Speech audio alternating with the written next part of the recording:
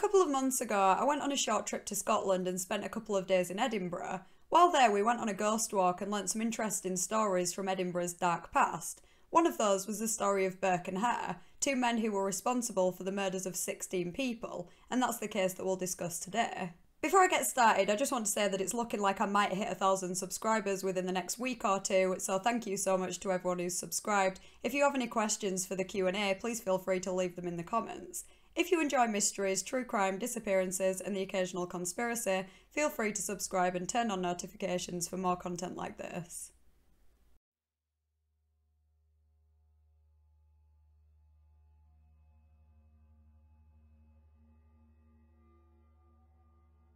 In the early 19th century, Edinburgh was a leading centre of anatomical study. Back then, bodies could legally be used for medical study if they had died in prison, of suicide, or if they were orphans. Because of this, there was a shortage of corpses available to be studied, and this led to what were known as resurrection men digging up recently buried bodies and selling them for dissection. William Burke and William Hare were both born in Ireland and moved to Scotland, where Burke initially worked as a labourer and Hare worked as a coalman's assistant. Burke had a comfortable upbringing and served in the army in his teenage years. He was married for a short while but deserted his wife and family after an argument with his father-in-law.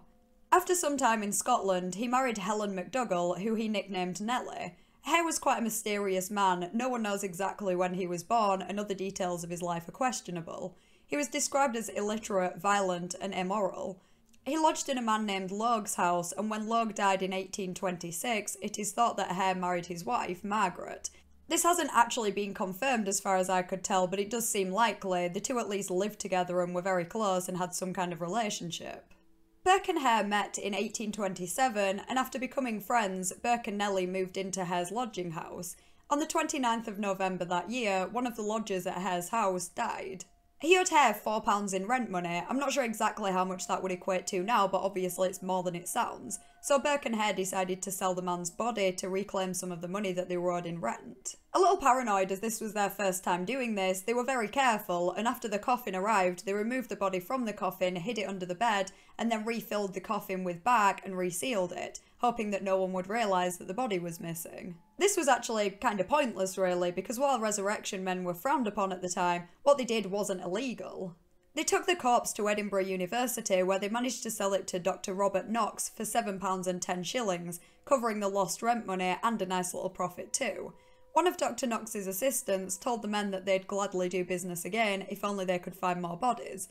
As I'm sure you already guessed, the two men didn't stop there, and they didn't just take advantage of people who were already dead.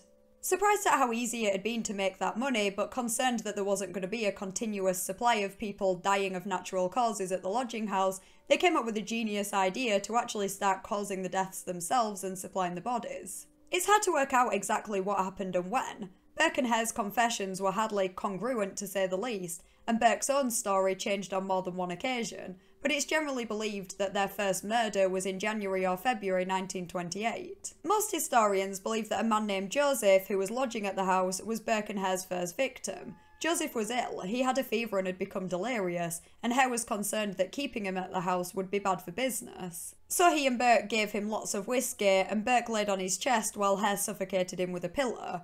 Later victims were suffocated by Burke's hands over their mouth and nose. Again, they sold the body to Dr. Knox, and this time he paid them even more, £10, which undoubtedly egged the two men on to continue their sinister job. Of course, Burke and Hare were awful people, but they were also kind of smart in their murders. The method they chose would have left no signs of murder, at least none that would have been detectable so long before modern forensics. Burke lying over the victim's chest would lower their chances of fighting back, and it also would have minimised the noise at the time of the murder. It wouldn't have looked good if lodgers in the house had heard a man screaming and then suddenly is found dead. The next victim is thought to be an Englishman whose name is unknown. He became ill with jaundice, and just like with Joseph, Hare became concerned that this would be bad for business. It's hard to say if Hare really did even think this, or if it was just his messed up way of rationalising killing another person. I mean, I'm sure the profit would have been enough motive for him. At this point, they'd been pretty lucky in a sense. 3 different men had all become pretty ill at the lodging house, and Burke and Hare could maybe debate that they might have died anyway, so killing them was not totally unjustified. But then they got greedy, and they realised that relying on lodgers who were almost at death's door anyway could seriously limit the supply of dead bodies, so they decided to start luring people in, people that probably wouldn't be missed if they were murdered. According to Burke, the next victim was a woman named Abigail on the 12th of February 1828. This was the only specified date in any of Burke's confessions. She lived close to Edinburgh, travelling there to sell salt, and when she arrived at the lodging house, Burke made sure that she got so drunk that she would be unable to return home. It's assumed they killed Abigail in the same way as Joseph and the other man, and again received £10 for the body. According to Burke, Dr. Knox approved of the body being so fresh, but did not ask any questions, just as with the previous bodies. The two men are thought to have killed another elderly woman either later that month or in early March. In April, Burke met Mary Patterson and Janet Brown. He bought them drinks before inviting them back to his brother's house for breakfast. Mary fell asleep shortly after they arrived, but Burke and Janet talked for a while until Nellie, Burke's wife, burst in and started arguing with Burke. Burke had quite a temper. He threw a glass at Nellie which cut her eye. Janet didn't realise that Burke was married and decided to leave after Nellie arrived, but left Mary there sleeping. Nellie also left shortly after and went to get Hare and Margaret, presumably because they'd found a new victim. For whatever reason, Burke and Hare locked their wives out of the room and killed Mary while she slept. As with each previous murder, they sold the body to Dr. Knox, but this time he realised that the body was still warm and that the woman was pretty young and seemingly healthy, so he questioned how they acquired it. One of the assistants recognised Mary. She'd been a prostitute and was relatively well known to the local people. Burke just stated that she'd drunk herself to death and that he'd bought her body from an old woman. Which obviously sounds pretty shady, but Dr. Knox didn't press too much, just seemed happy to have another body to dissect, so he didn't bother reporting the suspicious circumstances. This time he only paid £8 for the body though. I'm not sure if this had anything to do with the circumstances, or if at this point he just had a good supply of bodies so wasn't paying as much, or if it was for another reason entirely. Janet later came searching for her friend, but was told that she'd moved to Glasgow with a travelling salesman. The next victim was a woman named Mrs. Haldane who lodged at the house, followed by her daughter, Margaret or Peggy, a few months later, who Burke killed alone without Hare's help. Dr. Knox again paid £8 for this body, but this went back up to £10 when Burke and Hare brought their next victim, an old woman whose name isn't known.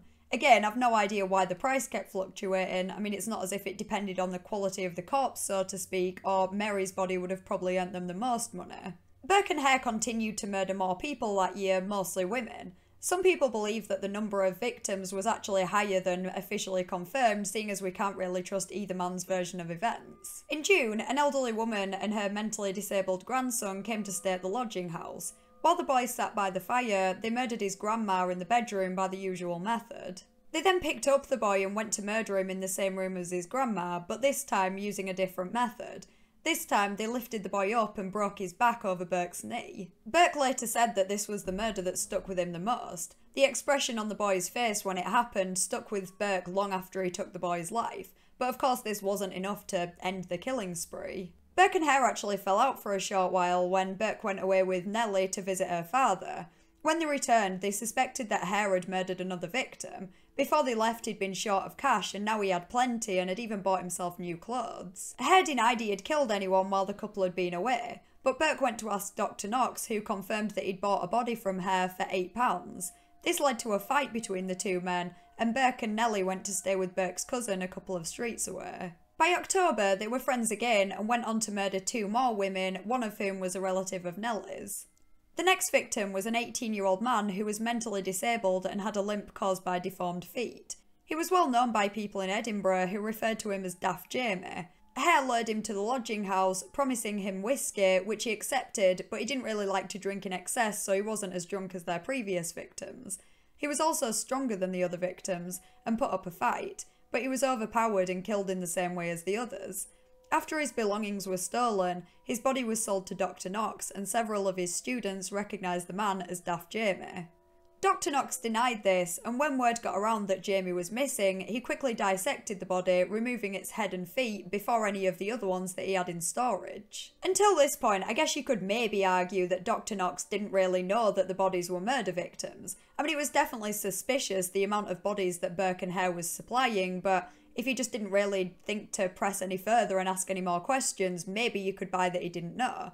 But how he handled this body, dissecting it before the police even had a chance to examine it, just seems really suspicious. I suppose even if he didn't know until now, he probably realised how bad it'd look if anyone started investigating this. But it's just hard to believe that with the amount of bodies he was buying, that he didn't even wonder where they were coming from. The final victim was Margaret Doherty, and she was killed on Halloween, the 31st of October 1828. Burke led her to his cousin's lodging house, where two other lodgers, Anne and James Gray, were also staying. Burke and Hare paid Anne and James to spend the night at Hare's lodging house, telling them that Margaret was a relative. Anne and James returned the next day and found Margaret's body in a pile of straw. Nellie tried to bribe them not to go to the police, offering them £10 a week, though they refused and reported the murder. While they went to the police, Burke and Hare quickly sent the body to Dr. Knox, but somehow, even realising that they might have been busted this time, it still didn't even stop them from taking Margaret's belongings. Police arrived and found Margaret's blood-stained clothes under the bed and arrested Burke, Hare, both the wives, and Burke's cousin, but Burke's cousin was released shortly after. Initially, the police could only link Burke and Hare to the murder of Margaret Doherty, but soon rumours started in Edinburgh and every missing person was believed to have been a victim of Burke and Hare. Because most of the bodies had already been disposed of and back then forensic techniques weren't what they are today, the police knew that it would be hard to pin all of the murders on Burke and Hare, so they decided to try and get a confession out of Hare, offering him immunity for implicating Burke. As the law prevented him from testifying against his wife, she was also immune from prosecution. Hare accepted and confessed, but minimised his involvement, implying it was Burke that did the murdering and he helped Burke take the bodies to Dr. Knox. Despite murdering 16 people, Burke and Nellie were only tried for the murders of Margaret Doherty, Jamie Wilson and Mary Patterson. The prosecution felt that these were the murders that had the most evidence tying Burke and Nellie. They had to be tried for each murder separately, as the defence argued that it wasn't fair to try Burke for a murder where Nellie had no involvement. But this made no difference, and Burke was found guilty of Margaret's murder and sentenced to death, with Nellie being released as her involvement couldn't be proven. Burke eventually realised that he had no hope of getting away with any of his crimes, so he decided to confess. He stated that he and Hare were intoxicated when they committed each murder, and implied that he took no pride in the murders, drinking often and taking drugs to ease his conscience. Burke was hanged on the 28th of January 1928, and his body was publicly dissected before being donated to the Anatomical Museum of the Edinburgh Medical School, where it remains to this day. Dr. Knox was also facing prosecution, though didn't end up facing charges thanks to Burke's statement. Of course, people were very curious to know how Dr. Knox didn't realise that the bodies were murder victims. He explained this by claiming he thought Burke and Hare were just watching many poor lodging houses and buying bodies of people who died before funeral arrangements could be made. It was determined that his role in all this was immoral but not illegal. As for Hare and his wife, and Nellie, after being harassed by mobs of people, they all left Edinburgh individually, but it's not known where they ended up and what happened to them after they left. It's possible that more people may have been involved in the murders, or at least known it was happening and done nothing to stop it.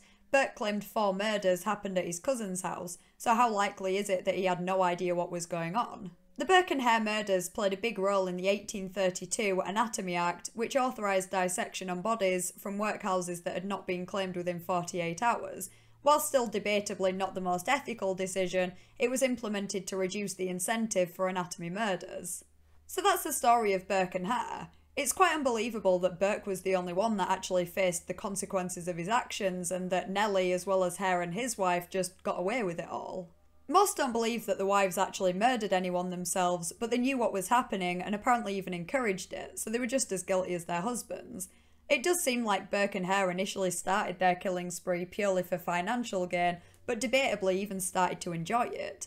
Their methods evolved from the most logical way to kill someone and get away with it back then, to breaking a boy's back over their knee, and I couldn't find out exactly how Margaret, the final victim, died, but if her clothes were blood-stained, it sounds like her death was more violent than the others. Maybe they just got carried away, who knows, maybe if they hadn't gotten sloppy, they would never have been caught.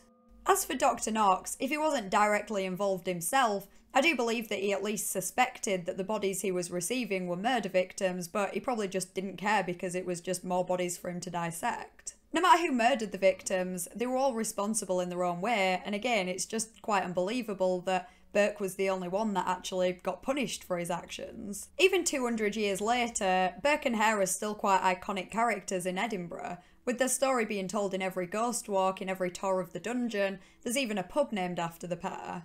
But all that remains of them to this day is Burke's skeleton, plus a notebook made out of his skin and a letter written in his blood. If you enjoyed the video, please consider liking and subscribing, and leave your thoughts in the comments as well as any questions you might have for the Q&A. Thanks for watching, and I'll see you next Thursday in a new video.